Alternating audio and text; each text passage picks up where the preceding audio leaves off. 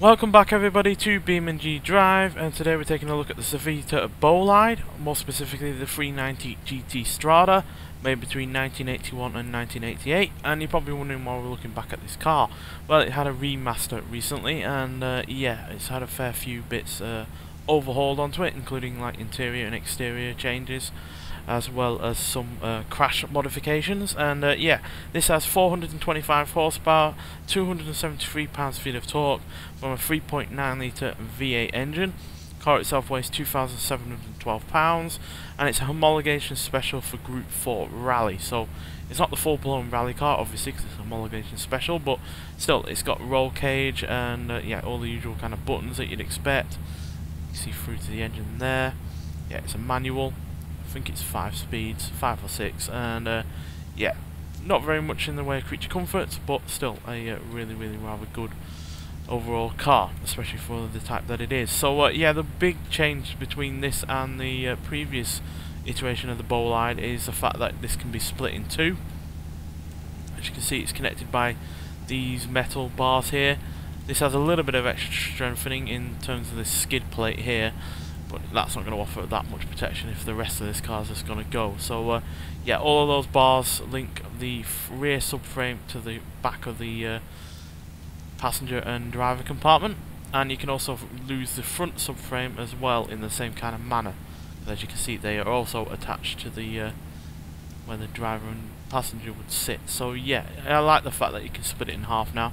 Whether or not we'll be able to do that on this episode, we'll have to see, but if we can't do it in the normal crashes that we do, then we'll see if we can do it at the end. So yeah, let's get around this suspension area and see how long it'll last until it dies, and then yeah, we'll roll it over, blow it up, and we'll do something a little bit different because the cinder block walls are currently glitched out. So we'll see that in a second. If this doesn't last very long, that is. Obviously it's meant for, you know, built for doing the jumps and bumps and the harsh kind of terrain, so it might well survive here for quite a while. At the end of the day, it's still only rear wheel drive. Even though it's got that skid plate, the engine is still quite exposed.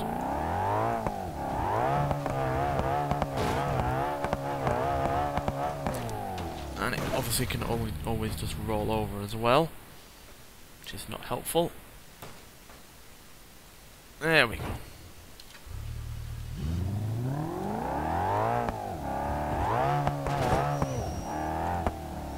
One of the brakes is fading for some reason.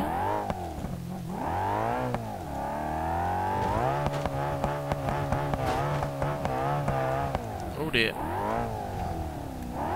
These are the things to keep control of, but then again it does have a huge amount of horsepower, not very much in the way of weight.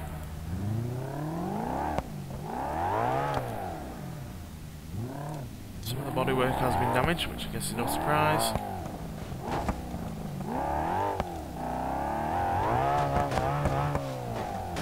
Oh, there we go, there's the wheel gone.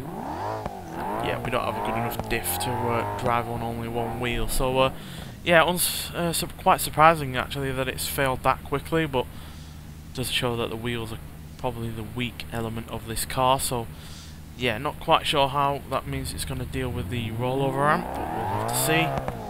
So, yeah, I can't really give that a pass there because it really didn't last all that long at all. So yeah, if you haven't already worked it out, this is clearly based on the Lancia Stratos.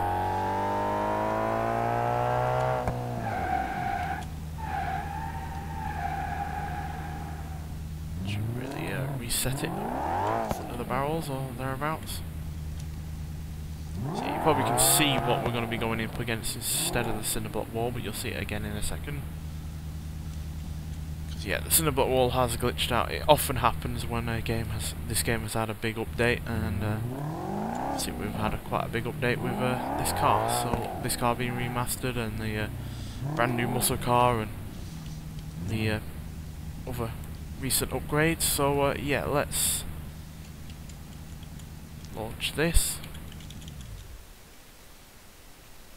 So yeah, there's the barrels, and we're going to go through the crash hard shed. Let's see what happens here. We did see the wheel fall off quite easily on the suspension area. That might well not happen here. Could easily survive or fail in a different way. Now obviously it does have that roll cage, which might well help in terms of keeping the roof intact. Losing the spoiler. Does roll quite well. Oh, there goes the wheel again. This is not doing very well. Again, just shows just because something's made for being tough does not mean that it's gonna survive certain aspects.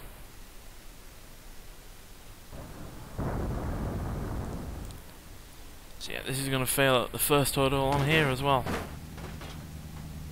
Unfortunately.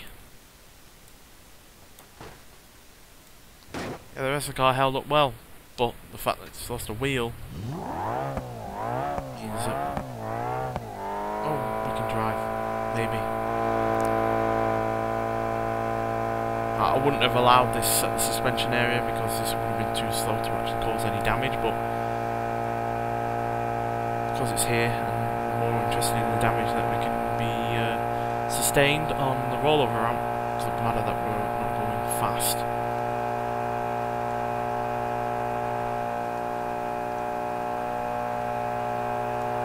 Not going to last very long because the engine is overheating, having to keep up at 7,000 RPM.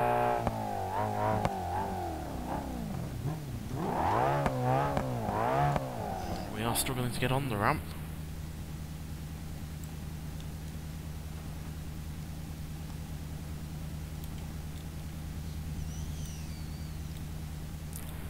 Come on, let's get on there.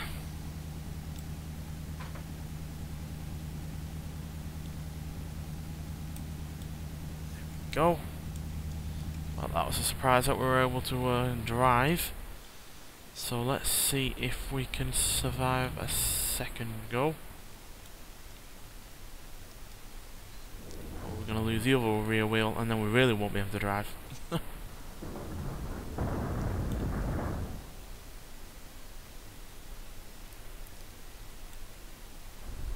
Looks like we are. That is really rather wobbly now.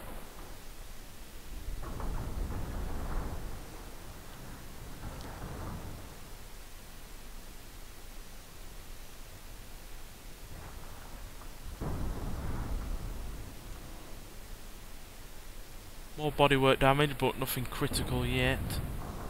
That wheel might well have just hanged on. I don't think so. Yep, come on. Nope. I don't think the car has enough power anymore now that the engine has been damaged from lack of coolant.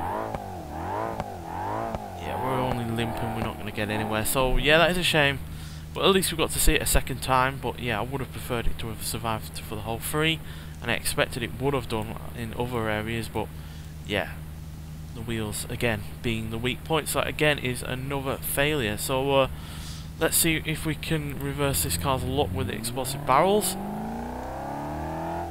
if we can survive here.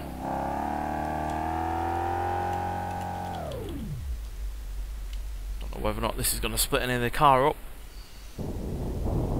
Yep, there goes the front subframe. Did say that could happen. So yeah, this car can be split into three. Front, middle and rear. Rear held on though. Yeah, we have lost the entire front of the car. There it is. That just came down like an astronaut. Jesus. But yeah. Granted, the passenger compartment is still safe and it does still drive perfectly actually, outside of the fact you can't steer, but yeah, obviously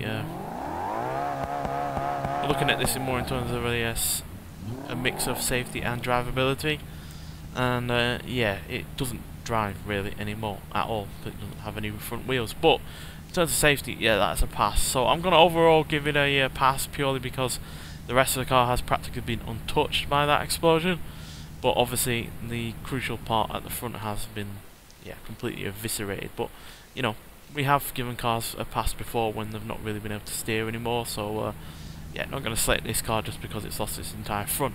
And at the end of the day, that did protect the rest of the car. So yeah, going to give it a pass there. Right. So now we're going to have to travel a little bit to get to the ramp that is going to launch us into the crash shed. Like I said, the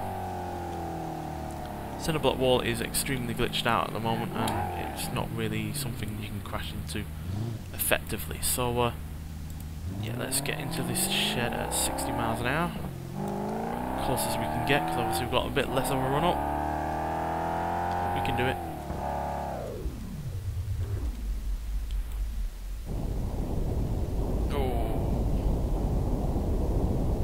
Quite made it all the way through there. We hit the roof, which was quite devastating.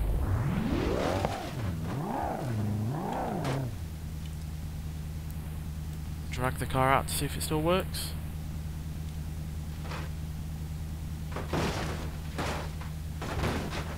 Come on, wriggle free.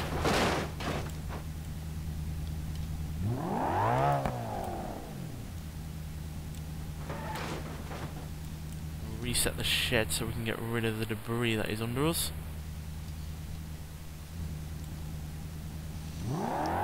Yeah, still drives. And despite all of that roof damage, I think we would be alright. It's more come down the centre than it has in the rest of the car. So yeah, I'm going to give that a pass, despite that being one of the few turns that we'll probably do that. But if the cinder block wall is ever glitched out again, we will do that test for other cars. But yeah, no doubt in my mind that it would have passed the cinder block wall as well. So yeah, gonna give it a pass here because it's also passed it pretty well here as well, despite that roof damage. But like I said, it's at the centre and not where the driver or passenger is. So yeah, nonetheless, let's get to the crash hall and see how this deals with 30, 40 and 60 mile an hour small overlap crashes. Right, so here we are at the crash hall. Now I expect this to do well because it does have that roll cage on it, so anything less than good is going to be a surprise. It should walk this 30 mile an hour impact. So yeah, see what a low speed rally car crash looks like.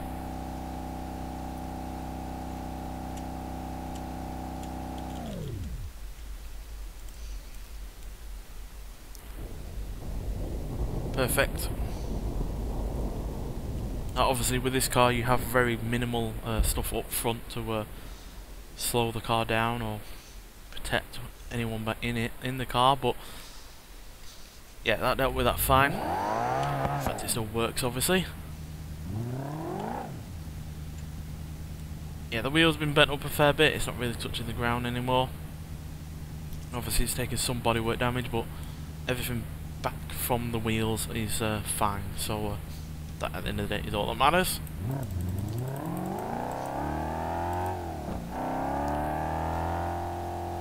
So yeah, this can do 0 to 60 in 4.9 seconds, 0 to 109.8 seconds, and going to a top speed of 188 miles an hour, which is yeah, decidedly quicker than I would expect a rally car to be, especially in terms of top speed. But doesn't seem to really matter when he has to consider how safe this seems to be, because even though the mechanics have failed us, either in terms of the wheels popping off or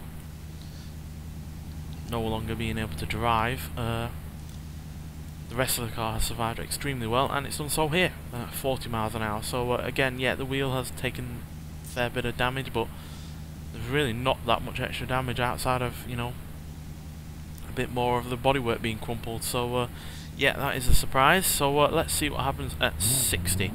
Most cars have failed this, so it would be nice to have one that would pass.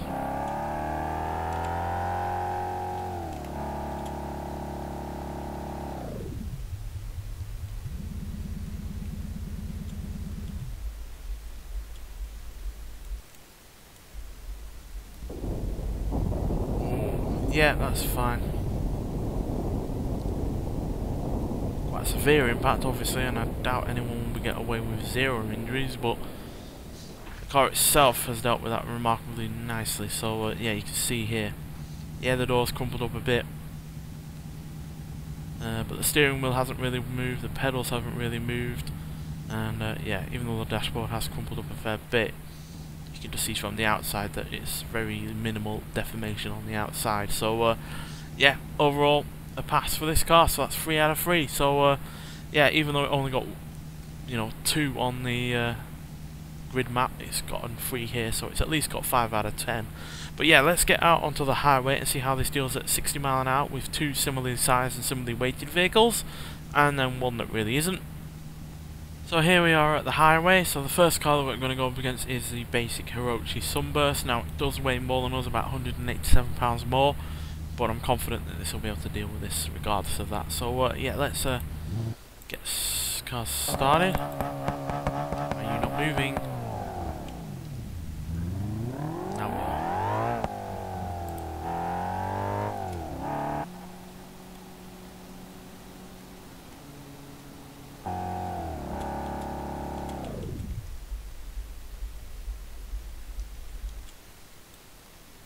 Not quite on centre, but I don't think that's really going to matter with this, with the roll cage. When it practically is centre anyway at the end of the day, so just didn't look it. Feared that would be the case with cars with higher ride height than us, riding over the really rather ramp-shaped nose, but not enough to impede into the car. It's not come through the windscreen or anything like that. Rolled dealt with that fine, and it deflected the Sunburst so well that it's actually flipped it over.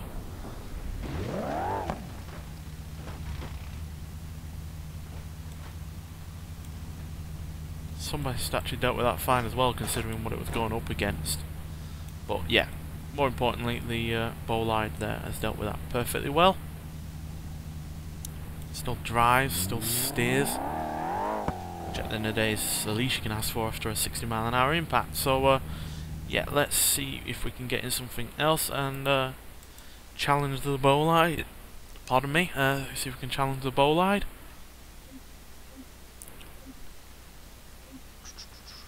I'm not pretty sure any car, or well, any kind of normal car isn't really going to challenge this in terms of its weight.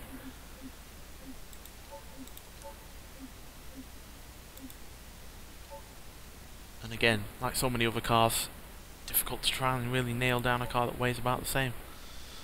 Although this would help. Yeah, the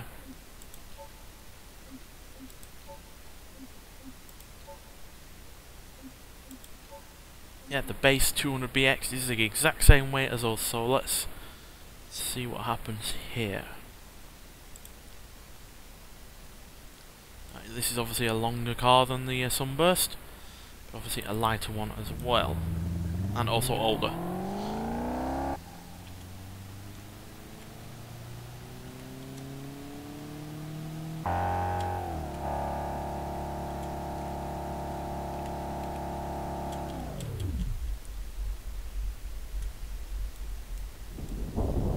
Ooh. Tell being a bit more off centre that did a little bit more damage to us. Again, we're deflecting a car so well that it, again, not quite as much as the Sunburst, but we nearly rolled over the 200BX there as well. So yeah, a little bit more damage to us because we're slightly more off centre. We've blown out one of the windows, and there is some more chassis deformation, but again, overall still pretty damn good in here. And yeah, that roll cage is doing wonders for us. So yeah, and the 200BX dealt with that fine as well, to be honest, considering again it's a civilian car and we are not. So yeah, right, let's get into something much heavier and see if we can really challenge the Bolide, because in terms of crash safety it's not really been challenged all that much at all. So yeah, something big, heavy, and not particularly suitable. Thinking of the Gavril B series, to be honest. How quick is this in terms of acceleration? Not gonna tell us, is it?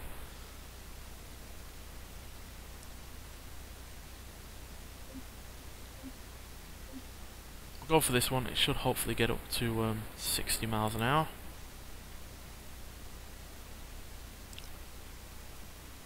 But even if it doesn't, it's still going to be a challenge for the Bolide. Yeah, it's gone over too. Right, that's good to know. To oblivion we go. Slow this right down at 100%. 100 times even. So as you can see, the Bolide is going to slip right under the... oh yeah, that roll cage is nothing there.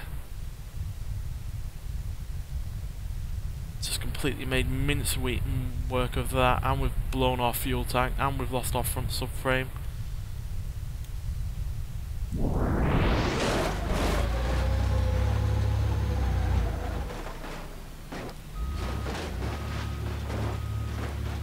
Oh dear. That's death. That is death. Yeah, no one's surviving that. Not at all. And yeah, the fact that the car's still somewhat dry, well, it's not going to steer anymore and it's losing fuel by the minute, but yeah, that just shows how much of a benefit having a mid-engine rear-wheel drive car is. Because even if when your car's completely decimated at the front, you still probably will be able to drive, but not all that effectively without your front wheel. So yeah, we didn't get the car to split in half. So let's see if we can do that to end this episode with. But yeah, got 2 out of 3 here, 3 out of 3 on the crash halt, and 2 out of 4 on the grid map. So yeah, overall very impressive, despite, you know, failing spectacularly on the suspension area and obviously the rollover ramp, which is a bit of a shame. I'm not quite sure where to hit this, because at the centre it is thereabouts where the front and the rear meet up. That could be the strong point, so do you hit the rear end? Let's find out if this works. Oh yes it does. Oh dear. I love the fact you can do that.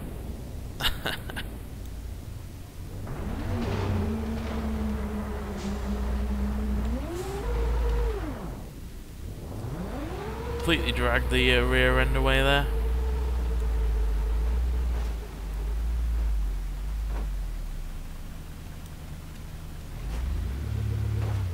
Does the engine still want to work? Yes it does. There it is. It's basically like a cluster bot from Robot Wars. And now it's on fire.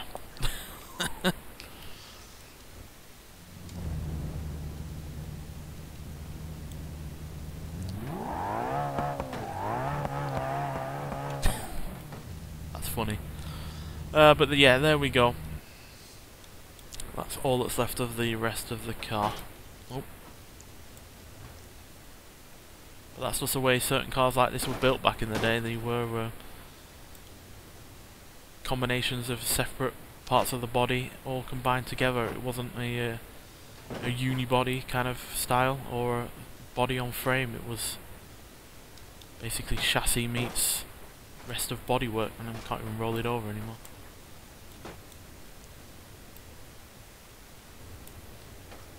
Well, the rest of the car dealt with that alright. But yeah, that's the rear end there, ablaze in a blaze of glory. So yeah, nonetheless, thanks for watching. Hope you've enjoyed this episode. I certainly have. It's been really rather interesting to have a more, you know, race car, rally car kind of vehicle on this series. And yeah, I hope you've enjoyed, you know, playing with this car for yourself if you haven't, or if you have already. And if you haven't, then I do highly recommend it. But yeah, thanks for watching, and I'll see you in the next one. Bye.